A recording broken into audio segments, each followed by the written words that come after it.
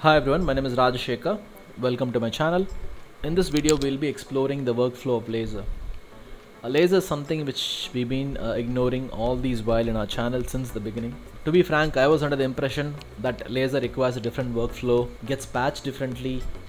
Maybe the way it's connected in Chamsys also is different. I was thinking in that angle all these while. I recently figured out patching a laser and simulating it is as simple as you would do for a pyro or fireworks for that matter using dimmer channel. That's why I made this video, to make you all aware of the workflow and touch on the topic which we never tried to explore. This happens to be a virtual set which I've been testing DMX lights on it. Sometime soon I'll come up with a tutorial on that. But this video will primarily focus only on the laser and its workflow. I'll not be covering the basics. People who are new to DMX systems, please watch the card which I'm putting on the screen, get to know the basics completely, and then get back to this video. The best part of laser is that it has a visual guide like this, a light throws. This helps you to place them effectively. The very first time when you drag and drop the laser fixture, you'll not see the lights like this. Let me show you what I meant. I am selecting all the lasers from outliner and setting it all default. So this is how a laser will look when you first time drag and drop it to the screen. So this is barely visible, be it length or the thickness of the beam. So we will have to begin by modifying this attribute for us to see it better. So select all the lasers, go to details and change the beam length to whatever you want. I'm putting a number 3000 and beam width to 30. In your case, depending on the map size, depending on how thick you want the beam, you can take a call and put that number there. So the moment I put it, you can now see it looks much better, and I used this as a reference to place laser from this angle as well. You can see I made sure it's crossing each other and it's pointing in that direction. So all because I was able to see this. Now let's get inside DMX library and see the functions of laser and how it's patched. So DMX library, fixture types. Laser has three functions. One is your mode start and stop, angle, number of beams. The first function is your dimmer on off. The two is angle beams. Patch. Laser is patched from universe 4 from address 301 until 324. So we have 8 numbers of laser. So let's get inside Chamsys and get to know how lasers were linked to dimmer channels there. So Chamsys is up. I've patched all the lasers as dimmer. So 8 lasers in total. Each laser has 3 functions. So 3 times 8 is 24. So we need 24 dimmer. So I patched 24 dimmers from address 301 of 4th universe until 324. The moment you patch a dimmer, it gets grouped to the default dimmer group in layout. The moment you click on a dimmer, it selects all the dimmer channels which we don't want. We are only concerned about the dimmer starting from 4th universe, which is over here. So left click on one of the dimmer first to deselect everything. Select every other dimmer in order. Press and hold your shift key and select everything, and let's keep this window aside and let's play the Unreal Engine. The moment I hit locate, as you can see, it has triggered all the function of the laser. I'll make a separate group of this. With this selected, click on record, and I've created I'll maximize. I've created a group called laser all. In a similar way, I've created a group for dimmer of all the laser, angle of all the laser, beams of all the laser. How did I create this dimmer group? I'll just show you one example. Remaining 2 is same. So I'll go to view heads. This is one laser. This is the second set of laser, and this is the third set. So if you want a dimmer group of all the laser, we need to select the dimmer channel of all the laser. So the first laser is dimmer, leave 2 dimmer, next 2 dimmers, select the third one, ignore the next 2, third. In a similar fashion, keep selecting your dimmers. Okay, in that way we have selected all the dimmers of all 8 lasers. Let's keep the window aside.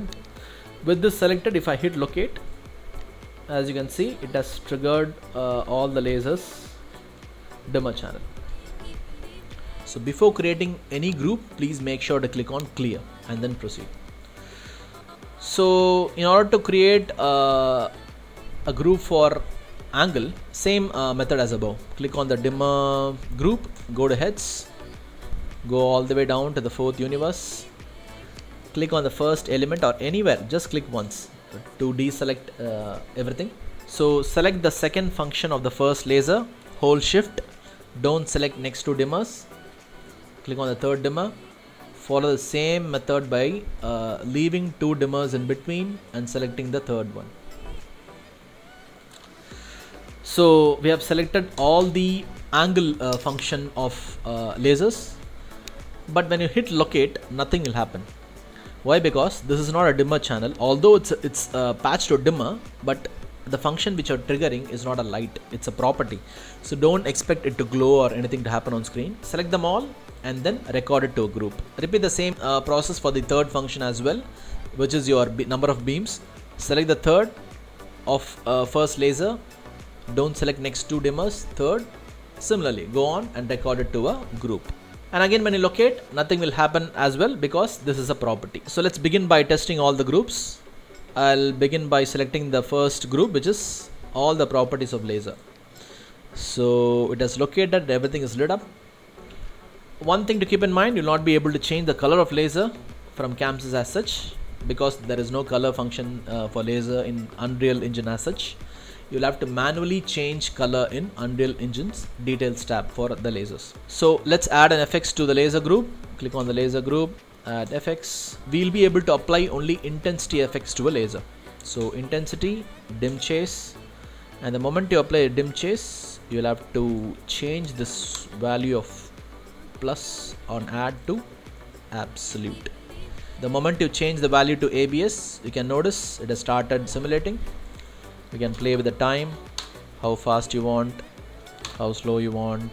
You can play with these values to get to know how it behaves. Now let's try the second group. This is the dimmer of all laser. Selecting this, I'm locating it. Now if I add an FX to it, intensity, dim chase, changing it to apps. And now if you see, randomly it pops on and off. This is a different effect which we have got. So I'm changing the timing. You see it's faster. I can make it slower. I can make it more faster as well. So this is one look which we've got, and you can also further play with the settings over here and what happens.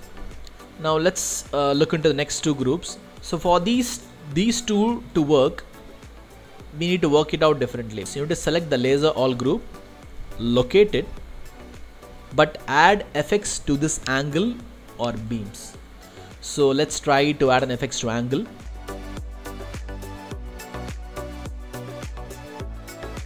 The moment you change it to absolute, you can see we have a different FX on the screen right now.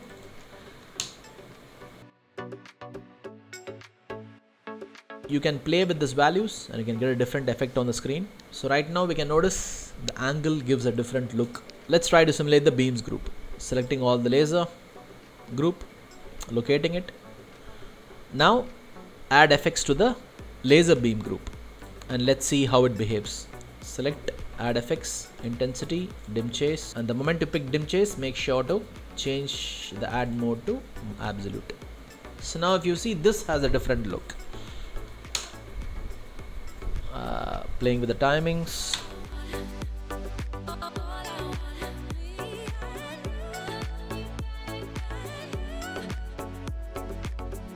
Let's try to play with the laser and beam combination. Let's see how it happens. Laser dim, locating it, select a beam, add FX, intensity, dim chase, and when you add an FX to beam, you get a glow on the beam look kind of an effect. So let's increase the speed. So that's how the effect looks. This is one kind of style. Let's try to play with this fade value. Okay, so this speeds up the effect. So that's pretty much how you work with laser. You can achieve different effects on laser using the methods which I've shown you on the screen.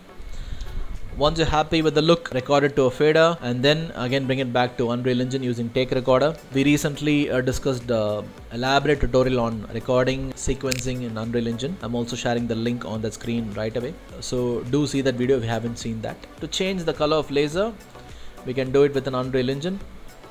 Select all the laser. Make sure to stop before you change any settings in Unreal. That's very important. So with all the lasers selected, I'm changing this to green now, and the moment you hit play, this green is different. Let's pick a darker shade of green. Yeah, this is better.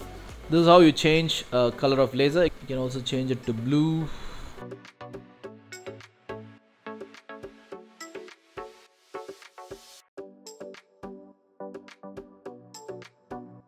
Okay, so we have blue color now. So that's the workflow of laser. Hope you all found this useful. I'll see you all soon on another tutorial. Do subscribe to the channel. Do share it to your friends and family who would be interested to learn basics of DMX workflow. I am Rajashekar signing out. See you. Bye.